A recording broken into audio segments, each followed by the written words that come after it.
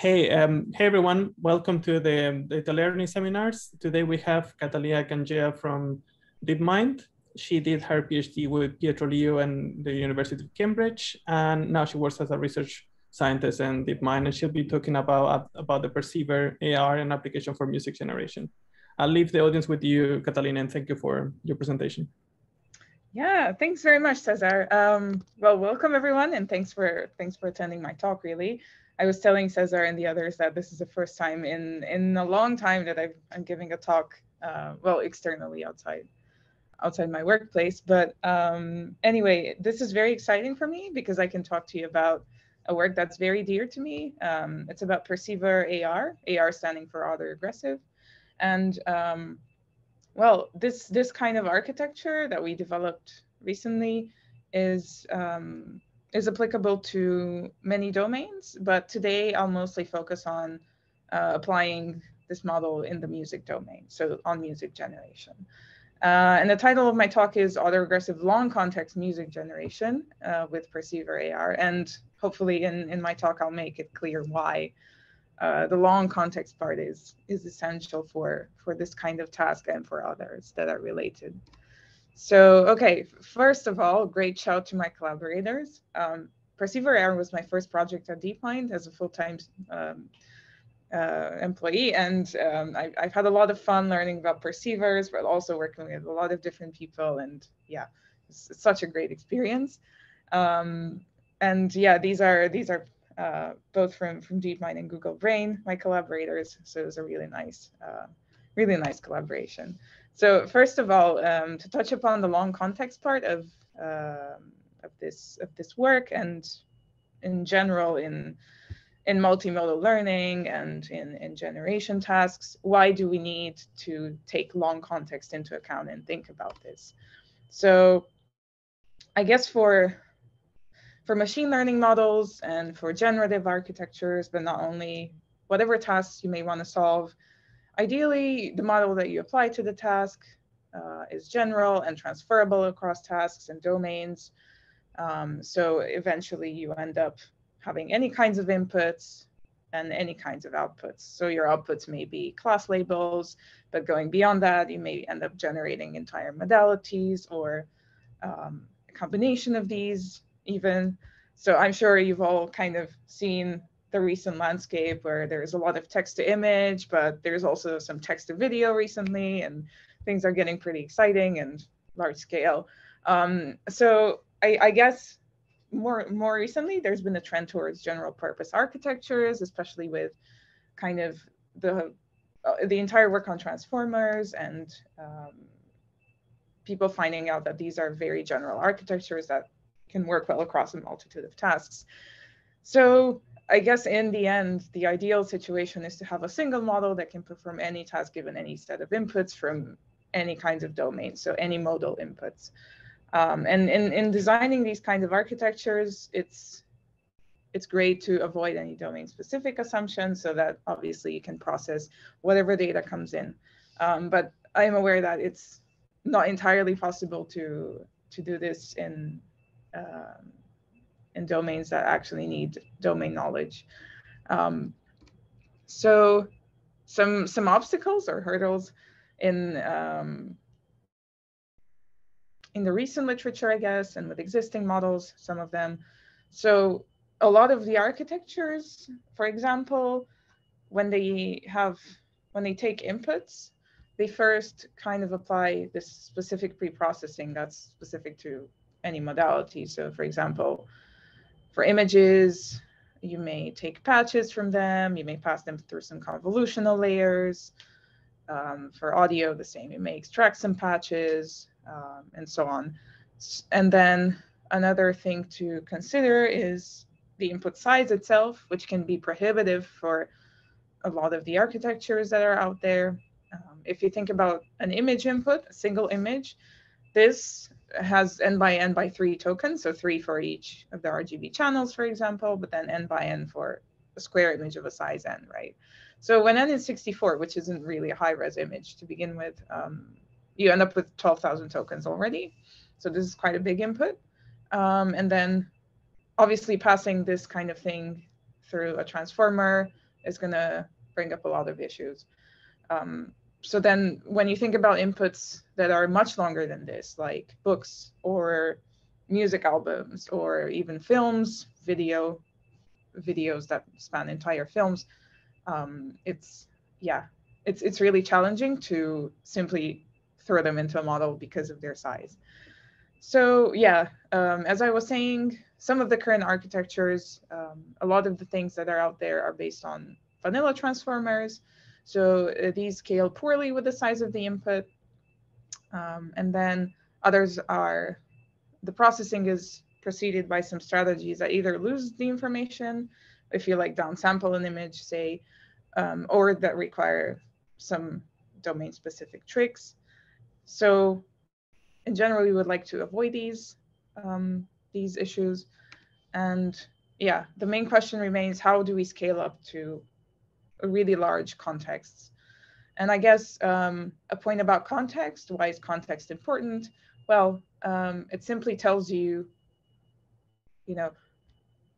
more information about the things you're supposed to predict. So I guess in a book, if you want to generate the ending of a book, you don't only want to process or attend to the previous chapter, but ideally you would find out more about the characters and about the interactions between them. So you'd like the whole book ideally, right? And this can end up being, well, tens of thousands of tokens or even more than that for longer books. Just an example. For videos, obviously, things are even more complicated than that. So a recent class of architectures, of models that has been developed by some of my colleagues here is called perceivers. And this is what the initial architecture looks like. So just as a high-level description, you have an input here, which here it's called a byte array, so anything in there. And then you have a latent array that is initialized in some form. And then as a first step in the architecture, you perform a cross-attention between your input and the latent array. And then there is further processing that happens in the latent space. So through self-attention between the latent array, so that you refine the representation between these latents. And then you can optionally add one or more steps of cross-attention at intermediate points in the stack. And then at the end, you have this final representation. And then I guess this is a classification task illustrated in the image. This is what the initial architecture was evaluated on. And the main point here is that instead of having to model the whole kind of processing on your input of a very big size, what you do instead is you take a much smaller size here in the latent array, you perform this cross-attention, and then subsequently, the self-attention is only performed on the latent array, which has a much smaller size. So to give a concrete example, if you think about an input that's an image, as I was saying, of size 12,000 tokens, your latent array can be initialized to something much smaller, like 1,024 tokens. And then your n-squared computation is going to actually be feasible. And you can stack more layers, as we like to do, so that you can get a more refined representation that is a stronger one, useful for your downstream tasks. So this is the idea behind perceivers. So yeah, the main points: you decouple the input size from the model depth. You remove the need for the quadratic interactions throughout the D self-attention layers of a typical transformer. Instead, what you do is you add a finite number of cross-attend operations. It's typically even one cross-attend between your input and the array of latents of size M, which is much smaller than your input size. So the resulting complexity is quadratic, but now it's quadratic in the size of the latents instead of the size of the input. So that's the gist of it.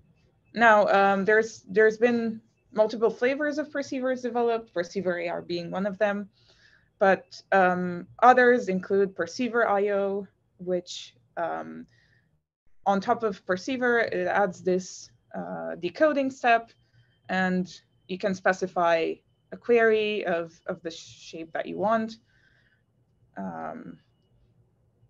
And this query represents what you want at the output of the model. So now the processing happens in the same manner. So you still have an input array, you still have a latent array, you still perform a cross attention between them, and then you still get a latent representation that you then process in the self-attention stack. But now, once you have these latents processed and refined, you also pass in this output query array to the decoder. And there is a further cross-attend happening here. And then you essentially produce predictions in your output array. So an example of a task that you can think of solving is when your input array is an image and your output query array is a segmentation map. So for example, you want to classify every point in that image, and you can think of doing it this way. And this is a picture showing all of the tasks that Perceiver IO was trained and evaluated on. So you've got mass language modeling, StarCraft 2 classification, multitask classification, optical flow, and multimodal autoencoding. So here, for each of these, you can see exactly how many queries are passed. So this is the output query array, and this is like its dimensionality here. So I guess for language modeling, you want to predict 2048 tokens. What else do we have? Some interesting ones include video queries, which actually decode a massive amount of positions, and optical flow. And here, I think this is the dimensionality of an image, essentially. So yeah, just some examples of tasks that you can solve with this kind of architecture once you decouple the input size from the processing depth to get really good representations. And finally, another flavor of the perceiver is the hierarchical perceiver that further scales this architecture to even larger inputs, some of which are 500,000 tokens, by grouping the input into several chunks and applying the same strategy for each of the groups, and then merging these at the end. Okay, and now for the purpose of this talk and this work, we thought about how to add AR, autoregressive capabilities to the perceiver architecture.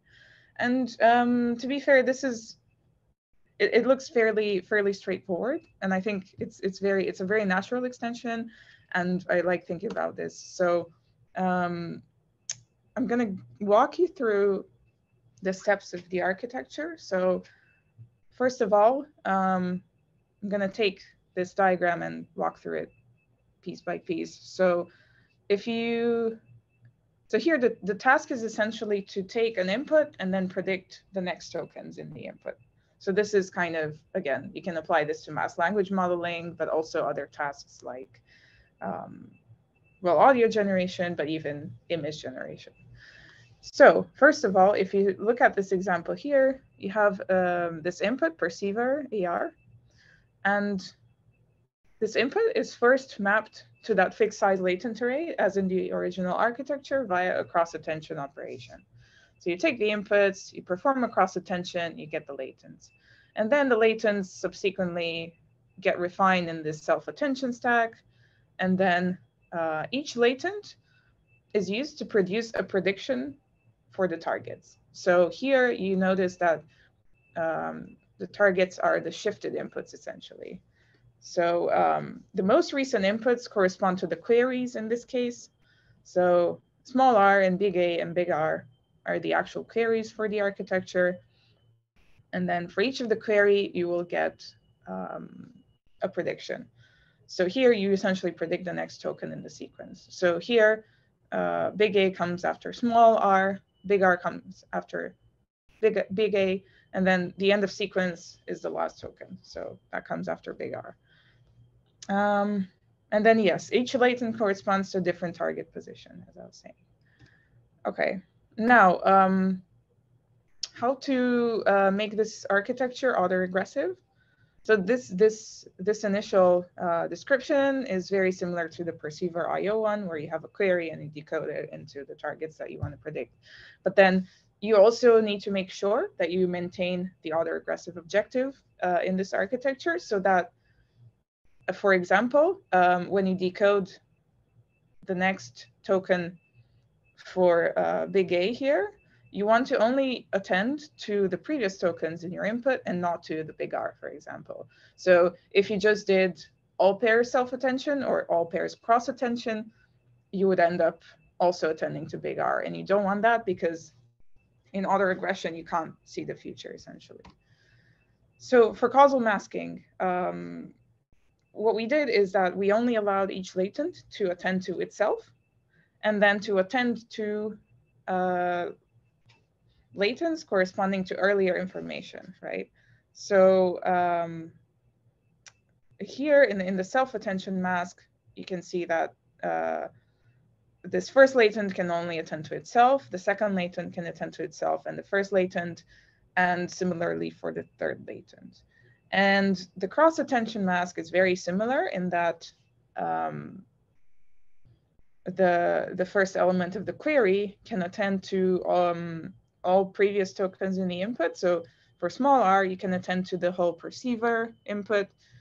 For big A, perceiver A, and for big R, perceiver AR, so the whole thing.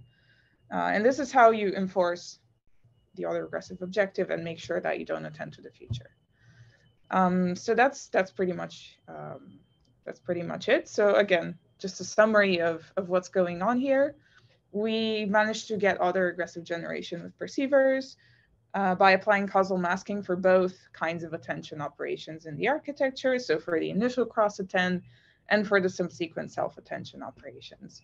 And here, if you remember the initial architecture, the perceiver I/O, it had a encoder and a decoder.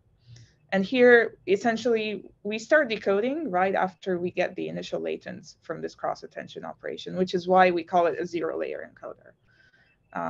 So yeah, essentially what this does is that it compresses the input to a much smaller latent space so that we can process it in the self-attention stack. And then here, the way our query is initialized, it's with the most recent inputs. So here we have the number of latents equal to 3. So we take the most 3 recent inputs and initialize the query with these inputs. And then these inputs are processed by the self-attention operations to predict the next corresponding tokens in the sequence. So yeah, we trained this architecture with teacher forcing, and yeah, essentially it works. So the first thing we did was we tested whether perceiver AR is able to essentially use the entire context that it's given, or all of the inputs that it's given for an example. So here we trained the model on a copy task, which means that we gave the model an initial sequence of 2 to the 16 random bytes. And then we asked the model to copy the bytes, but in reverse order. So mirrored, we have mirrored targets. So here, if you think about what the maximum distance that the model needs to actually attend to, so the rightmost and the leftmost token in the sequence are obviously the first and the last one, and the distance is 131K, more or less. So that's your whole context. And we found that only 6-layer perceiver AR with 1,024 latents can copy inputs perfectly in reverse order within relatively few training steps, so 25,000. We also noticed that in comparison with other architectures, we are able to scale perceiver AR much further and to much longer contexts with faster training time. So here we measured what happens at different context lengths. So anywhere between 1,024 and 65,000. And on the y-axis, you can see the training steps per second. So like the compute needed to train these models. So first of all, vanilla transformer goes out of memory as expected pretty quickly at 2048 tokens. Then the transformer Excel, which uses some other memory tricks, gets a bit further at 8,192 context length. But note also that you can have progressively smaller depths at bigger context lengths for all models, but specifically for these two, right? So here the biggest transformer, the biggest context transformer Excel only has 6 layers. So yeah, I guess the representations you get from that are not as useful as if you had way more depth in your model. So for Perceiver AR, things are quite different. You managed to scale this to very large contexts. So basically, for Transformer and TXL, you go out of memory after this point. But then with Perceiver AR, we were able to scale quite far. So for a 65K context, we can still train with a decent amount of layers, 18 layers here, and still be quicker than these two models here. So yeah, we managed to scale to much larger inputs and also train faster at the same time. So now, getting to the gist of it, I'm going to speak about modeling music with Perceiver AR. So perhaps a bit of motivation about why music is a good domain for training and applying this architecture to it is that music is very structured. So even if it's like a sequence of notes or whatever you want to call it, it actually exhibits a lot of structure at multiple scales, which obviously give rise to some dependencies. So for example, in short term, you have these building blocks, right, for music. So there's chords, there's arpeggios, there's certain motifs. Arpeggios are pretty specific to a single instrument, I guess, like piano, but chords and motifs are things that appear in any kind of music. So pop music, rock music, whatever you want. So these short-term characteristics span perhaps a few seconds in the case of arpeggios, but also they still reappear across an entire piece in similar forms, which brings me to the long-term dependencies that arise in music.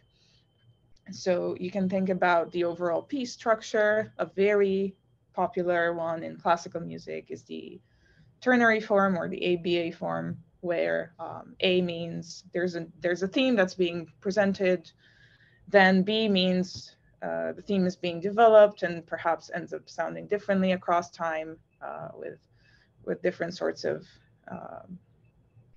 buildups being explored, and then there's the initial theme that gets revisited at the end of the piece.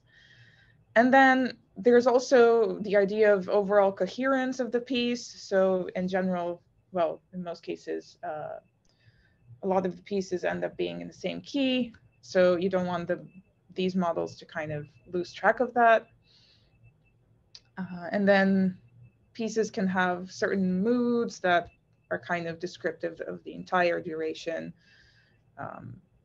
And then, yeah, there's essentially a lot of reasons why this is an ideal domain for generation, and specifically long context generation. Since, if you're looking at a piece structure, you want this A to be generated with having this A in mind, and these two A's maybe, minutes apart, say, in a classical piece. So this is overall a very interesting and relevant domain. So in the context of the work on Perceiver AR, we were talking about how big the context was and how we were able to scale up.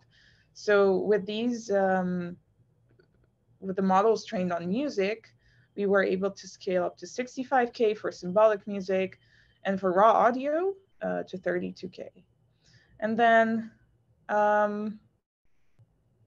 for the number of query positions, most models we had used 1024, and some also had 2048. A bit about the data that we trained on in the music domain. So we looked at two data sets. First of all, there is Maestro. That is a data set that's open source kindly by Magenta, and it contains recordings of piano performances from piano contests. So first of all, it's about 200 hours of music. Some notes about the domain itself. The musical domain here is sort of complex because it includes, classical composition spanning almost 4 centuries. And then if you think about the people who actually produced this music that was recorded in the competitions, their expertise is pretty solid. They're all piano contestants, so their skills are very good, and this results in a very complex domain overall.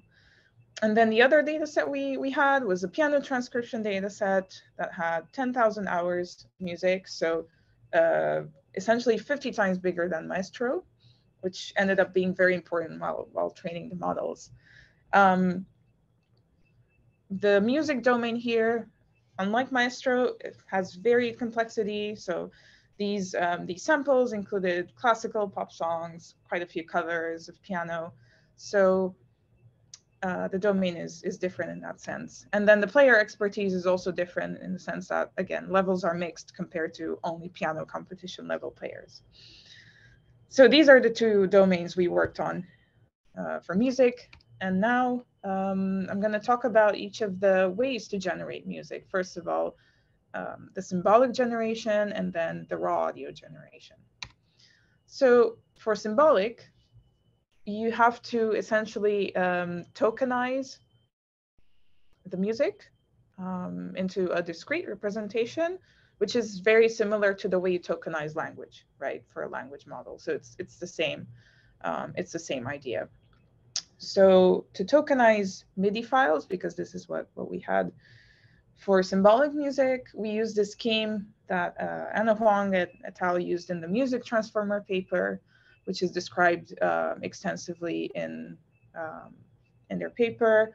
But the gist of it is that you have an event-based representation of the music, which for piano refers to when a key is pressed or depressed, the duration that the key is pressed for, the velocity that the key is pressed with, and then for each note, you obviously have a different pitch.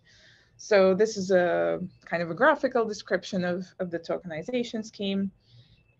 So yeah, this essentially allows you to encode music in a discrete manner and have a sequential representation of what's happening in a piece. So, okay, we have two data sets. First of all, I'm going to talk about the piano transcription data set. So here, the model had a 65K input size. The depth of the model was 24, and we had 1,024 latents or query positions. And then for results, the negative log likelihood was 1.18.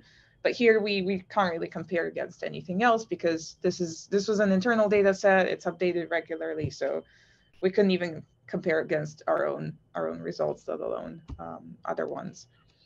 But I will play some samples and show essentially what it sounds like. And for Maestro, our model had 4,096 input tokens, 12 sample attention layers, and 2048 latents. This was our best performing model on Maestro. And here we were actually able to compare against previous results. So the music transformer was the previous state of the art here. And then we managed to surpass that. And then, yeah, they essentially evaluated on a previous version of Maestro. And we also provide numbers for the most recent version of the data set. And then for raw audio generation, the encoding scheme is a bit different. So the general issue with audio is that it's very high dimensional. So a second of audio in our case, is 16,000 points. So for example, if you want to model like 30 seconds, you're already at a lot of inputs. So a nice way to get around this is to use the vector quantized embeddings from neural codecs. And we were able to extract these from a soundstream neural codec at 3 different bit rates. So from 12 to 22 kilobytes per second. And the resulting number of tokens for a second of audio were 1200, 1800, and 2200, which is quite the downsample from 16K points. And then as a discussion about the relative bit rates, so we explored 3 of them. And obviously, when you increase the bit rate, the quality and fidelity of the sound is much better.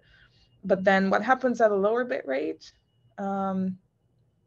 You have a coarser structure. So 1 second of audio is only 1200 tokens, which allows you to train on a longer time window. And then conversely, the fidelity of the audio is lower, and you'll be able to also hear that in the samples that I'm going to play. And there's way more samples on a website, which I'll give the link for at the end. So you'll be able to listen to them in your own time. So yeah, essentially here, this is an example of us training models on the 3 different bit rates. So for the highest bit rate, we were able to get 29 seconds of generated audio. I think this was with a 65K input size model. And you can notice that at 12 kilobytes per second, we can get almost a whole minute of audio. Okay, and then here we trained and evaluated on the Maestro data set. So our model had a 65K input token size, 12 layers, and again, 1,024 query positions. And these are the results in negative log likelihood we got on both validation and test splits. And this is the amount of context that the model gets essentially. So yeah, for a 65K input size, you get 29 seconds at 22 kilobytes per second. Okay, are we at the fun part yet? Yes, we are. So for samples, first I'm gonna play a couple of symbolic samples from the piano transcription data set. And yeah, essentially I'm gonna let you make your own opinions about them and also share mine, which are already written there. But yeah, enjoy. I think I need to turn off my mic and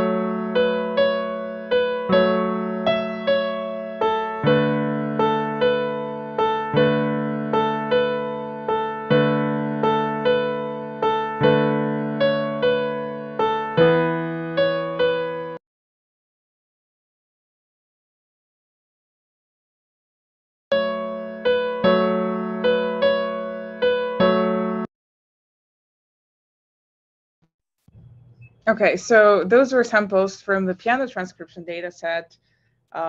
Overall, in my opinion, potentially a biased one, I would listen to these anytime on the background while I'm working or even relaxing. Or so I was really happy to see what came out of the model essentially. So yeah, again, some strengths I think these the model has is able to generate coherent samples from the start to end.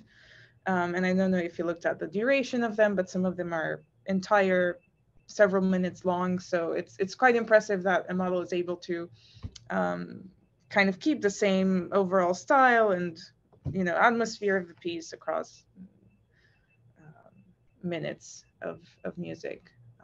And then there's a pretty good domain modeling happening. So you notice chord progressions appearing, some arpeggios, and some stylistic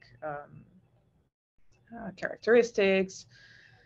But then again, in terms of weaknesses, the model sometimes chooses to stay on the safe side and maybe perhaps be a bit too repetitive, instead of creating surprising combinations of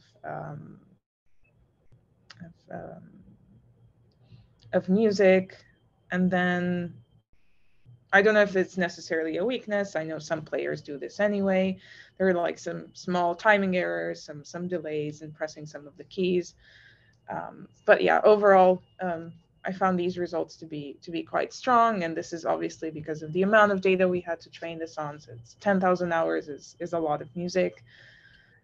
And the domain, I think, is also it's a mix of things. So it's quite friendly and also probably allows for a lot of generalization. And then some symbolic samples from the Maestro models. Let's see.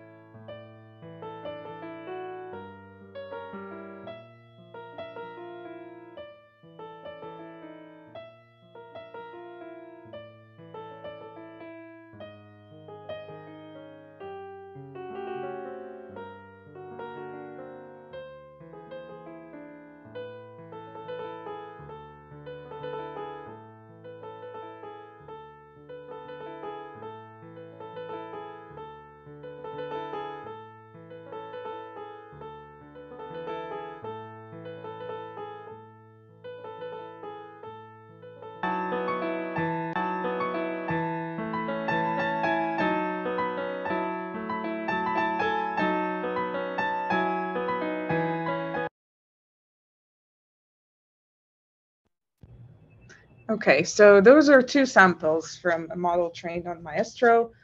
I guess this domain is quite different, as I was explaining before. So there's different things to notice in these samples, I think. First of all, there's a decent amount of domain modeling. So in piano performances, especially in competitions, at the level of skill that the players have, there's a lot of virtuoso style developments happening in these pieces.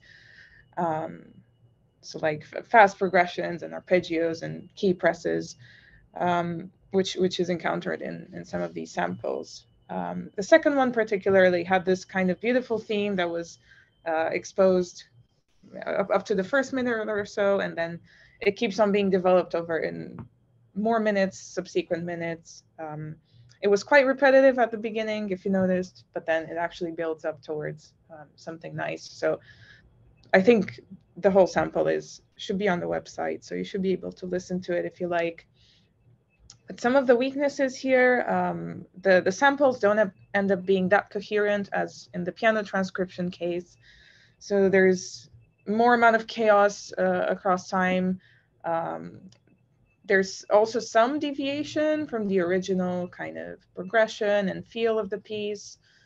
And then there you can sometimes find silence in the middle of a generated sample.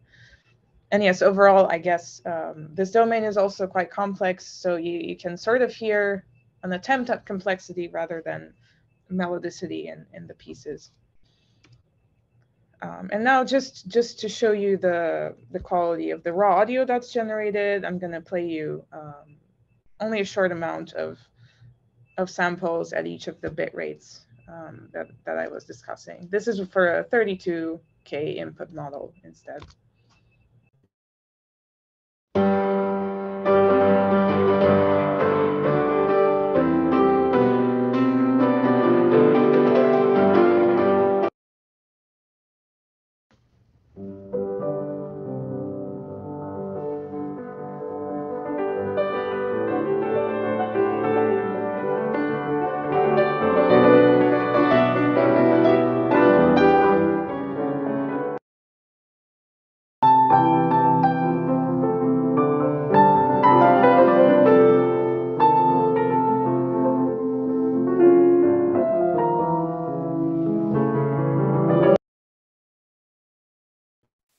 Okay, I hope that was clear enough, even over Zoom and through this presentation.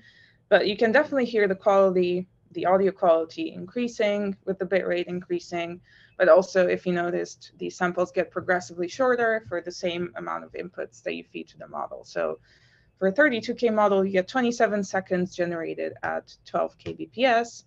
Then you get 18 seconds here, and then 14 for a 22 kilobytes per second sound stream encoded input. So those were some samples from the model, which I hope you enjoyed. And again, there's more to listen to if you're interested in this.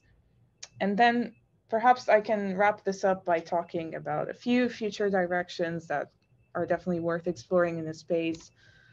So you've noticed that for the symbolic generation, the inputs, the model samples ended up being a few minutes long.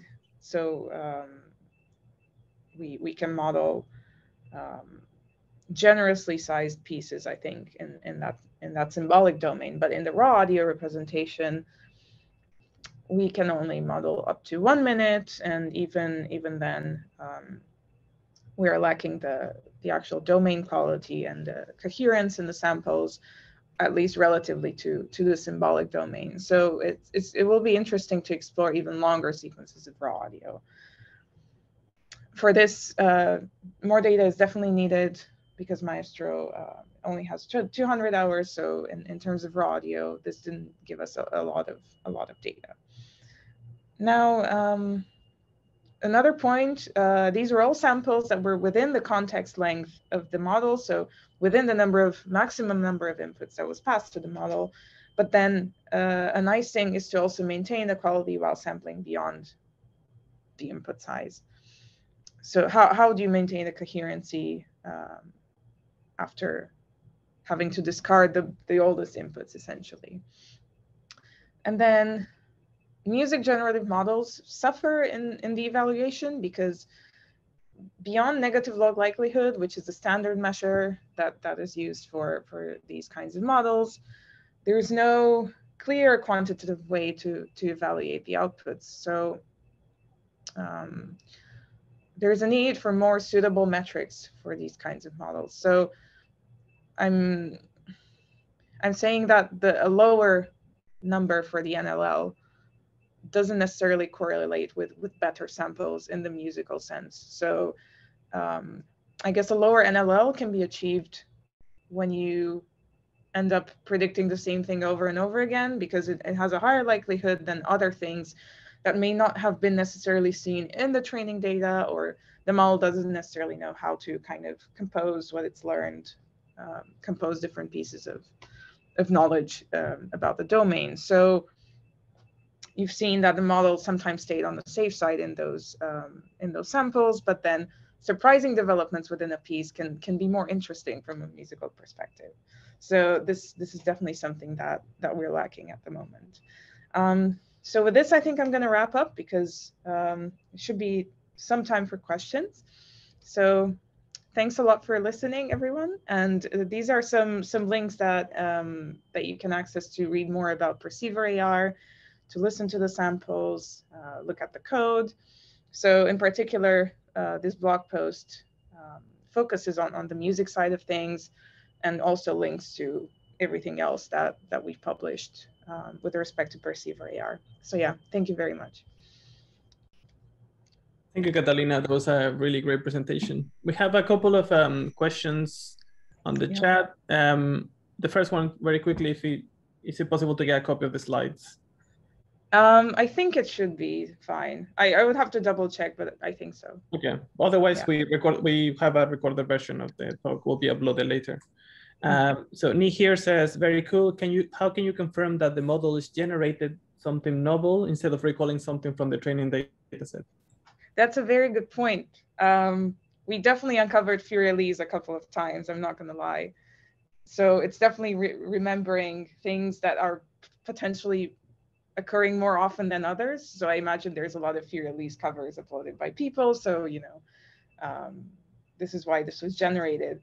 I think there's no clear way to do this. I'm thinking maybe if you upload this on YouTube, YouTube has some sort of filters that, you know, detect copyrighted music and don't let you upload the video. But yeah, there's no clear way to eliminate these samples, I think, beyond that. Yeah, it's a very good question. Maybe you can, like, you know, compare sequences from your training set somehow, but when the training set is this big, I can definitely see problems. Perhaps you can compute embeddings instead and do some retrieval on sequences of the same length, and then you can end up detecting massive similarities. Perhaps that's a way to go. Cool. Yeah, thank you. Pretty, it says, what sort of prompts or input do you provide during inference that can lead to different musical outcomes in the output stage of the model? So this was everything that I've shown here is completely unconditional generation. So we're starting generation from the BOS token, beginning of sequence. We didn't experiment with any sort of prompts in the context of this work. But I think conditional generation is even more interesting to study because it opens the way to users interacting with these models. So I guess prompts that can lead to different outcomes. So I guess one way to do different outcomes is to simply change the seed, because then you actually get different samples. This is how we got different samples from the model. So perhaps doing that for the same prompt will get you different continuations. Maybe you can also try something like beam search, although I think there should be some level of stochasticity in there. Yeah. Yep. Thank you. And Hannah says, does the model understand melodicity? Why does it bias towards complexity, or is there any way to improve that? Melodicity. So the model kind of learns language modeling on music tokens in the symbolic space, and in the audio space the same, but on vector quantized embeddings from sound streams. So I don't have a clear answer for whether it understands melodicity. This is probably something that you could ask human raters, which we didn't have a human eval study in our work. I would say it generates things that sound melodic, the more data that you provide for it. So again, perhaps you noticed that the piano transcription generations were more melodic overall than the Maestro ones, simply because of the domain and the amount of data available. So the bias towards complexity, I'm thinking, again, it's a mix of the difficulty of the Maestro music compared to the piano transcription music. And then, is there any way to improve that? Well, in this, for this simple kind of architecture that's very like modality agnostic, domain agnostic, simply learns the autoregression and the prediction. The only way to improve this is probably to get more training data, so more recordings. Otherwise, yeah, you would maybe have to add some inductive biases in there. And I think in the music generation literature, there's a lot of work on incorporating the structure or using sheet music or things like that. Yeah. Thank you. And there's Sure. Yep, just two more. You asking how to generate a 10,000 hour piano dataset. Are they labeled manually or gathered by distributed web crawlers? So this is an internal piano dataset. I would say it's automatically generated, and it's not. This is not labeled because we don't use any labels for this work. We just this is an autoregressive task, which means it's sort of self-supervised in the sense that you use the data to learn, and that's it. So you don't need any labels for an entire sequence. You just need the next token in the sequence and so on. And we train the model by teacher forcing. And the last question is, how many channels are you using basically? Does the input output audio has, and will the stability be affected if the input is a 2-channel song compared to a single channel? How many channels? Well, I think so. Okay, for the symbolic music, it doesn't. Yeah. So for the audio, in the audio case, well, I would have to double check this actually for the Maestro data set. Perhaps we can have a look at this. So the uncompressed audio is actually stereo, so it's 2-channel. And the question was, will the stability be affected? Yeah, we haven't tried single channel, then we just used Maestro for audio. So I'm not sure what happens. But I don't expect anything much to change since we're using vector quantized embeddings from the audio anyway. So yeah, but I'm really not sure about the answer. Can I ask a good question? So like in the current I can't hear you, sorry. Oh, there you go.